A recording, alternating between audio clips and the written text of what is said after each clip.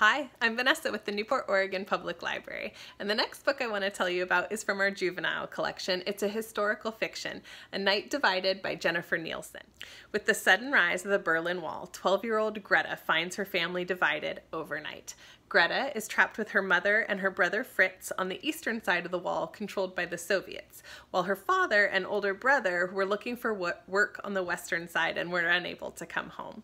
So Gerta knows it's dangerous to go near the wall, more dangerous to look at the wall, and even more dangerous still to dream of the freedom on the other side of the wall. But one day, she sees her father on a platform that overlooks the wall, and Gerta knows he's trying to tell her to escape. So with the help of her brother Fritz, they begin tunneling under the wall in search of freedom.